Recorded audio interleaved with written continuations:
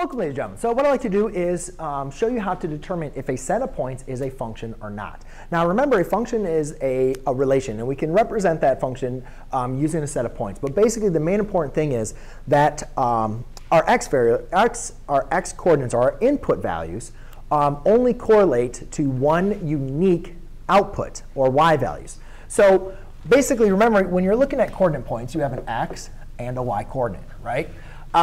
Each x coordinate has to uniquely map to one y value. Now, you can have different x coordinates go to the same y value. You just can't have the same x value go to two different y values. So basically, what we want to do is look at every single x value and say, does every single x value go uniquely only to one value? Well, -2 only goes to 4, right? There's no other representation where -2 goes somewhere else. 5 goes to 6. Does 5 go anywhere else? No. -7 goes to 8. That's the only representation of -7 going anywhere. And 1 goes to 1. OK? So no other way do we contradict this. So therefore, this is a function.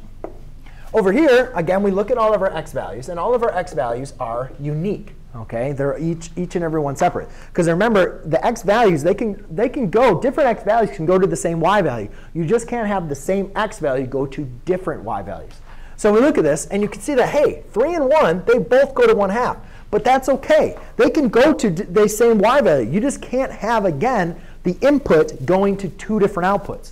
So my x values, that goes to uniquely to 1/2. 6 goes uniquely to 2. 1 goes uniquely to 1/2. And 1/4 goes uniquely to 1/3. So it all works. Now let's go and look at an example over here.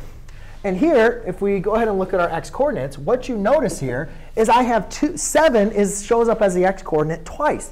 And the issue is 7 maps to 0, and 7 maps to -1. So now we have a case where our input, our x value, goes to two different y values. And that is exactly what cannot happen with a function. So this is an example of not a function. OK? Again, in this case, we have x. I just like to label all my x's and just make sure my x's cannot go to different y's. When you look at this here, I have 8, 3, -6 and 1/2. They all go to unique y values. There's no time that I have multiple values of my x going to different y's, or my input has to go uniquely to its own output. And so this will work. So this one is a function. Ta-da!